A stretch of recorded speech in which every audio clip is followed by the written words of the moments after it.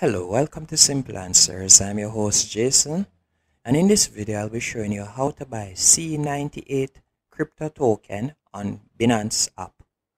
First, you're going to go into the app, as you can see here. Once on the home screen, you're going to tap on deposit. Once you have tapped on deposit, you can choose to either transfer a crypto token from another wallet, or you can choose to deposit cash. Once you have deposited the cash or the crypto token, you're going to tap on trade right at the bottom of the screen.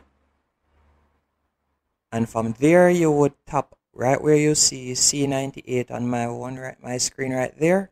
You would tap right there and you would normally search for C98.